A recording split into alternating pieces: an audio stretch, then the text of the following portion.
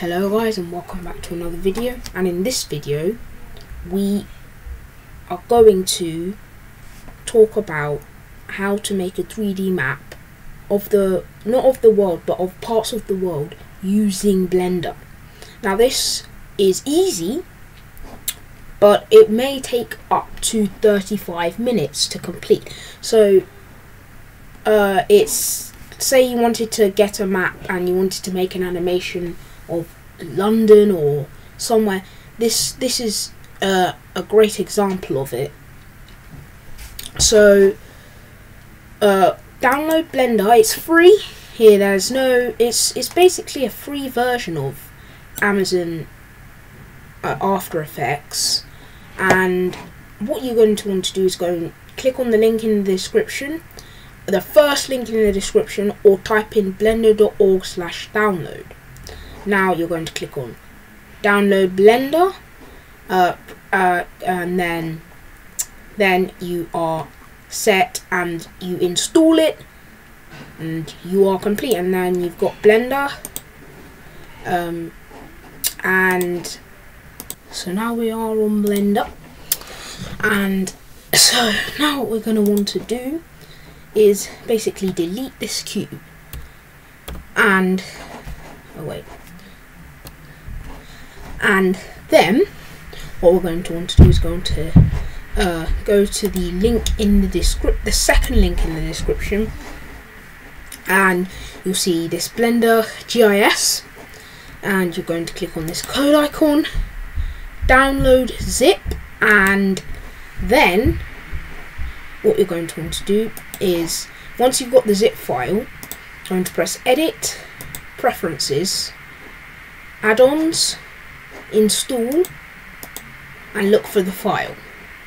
Once you've got the file and installed the add-on, it's going to appear here, and I've got GIS, should say GIS here. Now you're going to want to go into web geodata, base map, leave all these as default. There will be other options as well, but just leave it as Google default. And then once you've got it ready, this is the satellite, and you're going to press G, go to a location, I'm going to say New York, set the zoom in to 15. The recommended one is 15, I'd say. And then zoom out. Oh no, don't do that. It's fine, just press E. It doesn't affect anything. You just press E, and this is the map that you had, and it's as an image now, background image in Blender. Now what you're going to want to do is go into web geodata once again and set this to however you want it to be, 30 or 90. I set it to 90, and then press OK. This will make the terrain a lot more realistic, and you'll see bumps in the image if you look at it in a horizontal way. So if you look at it like this, you can kind of see that there are some bumps in terrain in the map here. So now what you're going to want to do is elevate buildings and make water and make it 3D, and that's the part that we wanted to do here. So web geodata, get OSM, by holding shift and selecting all of these, and then pressing elevation from object. Leave this as the default. If you don't tick this elevation from object, the buildings won't be elevated. And then you can change these to however you want. Press OK. And this will take a process of 10 to 15 minutes. I will skip the part that I've been waiting for and come back at when this is finished.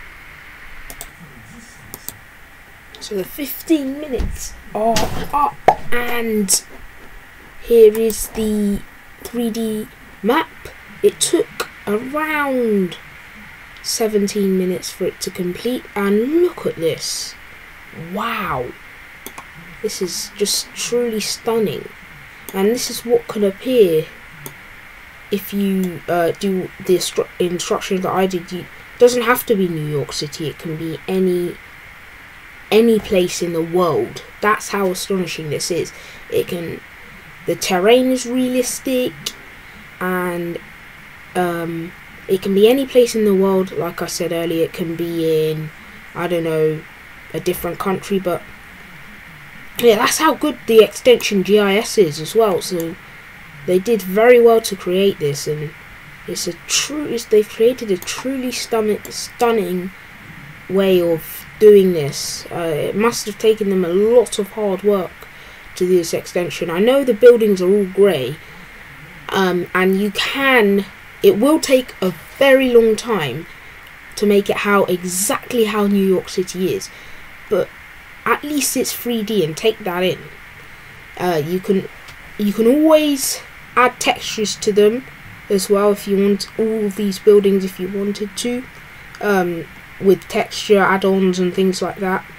But this is truly, let's take these off. Look at this.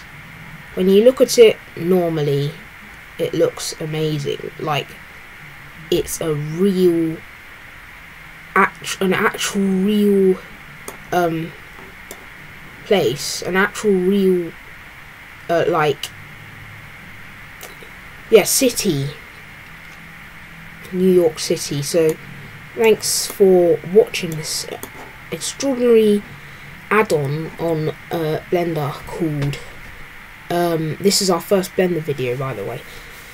Yeah, so Blender GIS, check it out, play with it, and you'll get used to doing it. Thanks for watching, and I'll see you in the next